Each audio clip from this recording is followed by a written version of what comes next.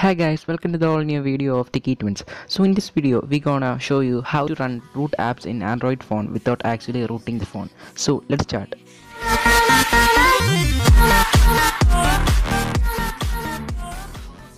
So for doing this, you have to download an app named 360 Root or PAM Root. So you can download from the link in the description given below.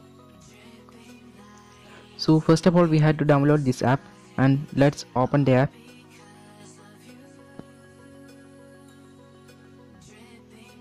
For giving the root permission to the apps, you had to first click on the button, that white button in the center of this app. So before that, we can go and check one of the apps that need root permission.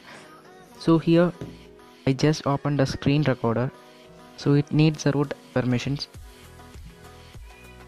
So now we can see that it's notified as that the phone is not rooted. So it can run the app.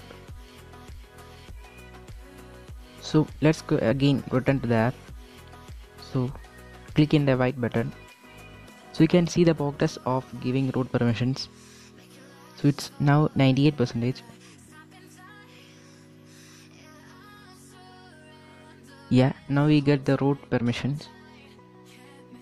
So now we can easily run the root apps without actually rooting the phone.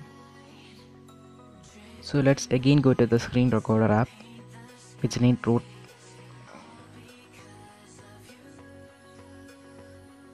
So now you can see that it's working fine.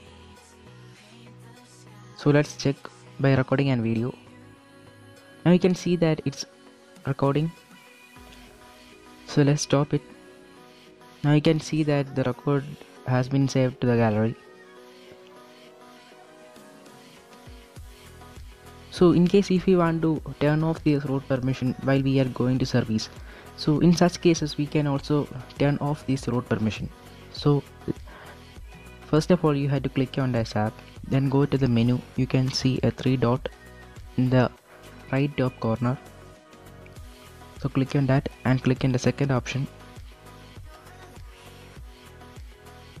Then click in the root, one option in root. So click in the white button and allow that. So now we can see that the root permission is turning off. Now it's turned off. Now we can go and check whether app is running or not. Now you can see that again that message is came up. So in this way we can also run the root apps without actually rooting the phone.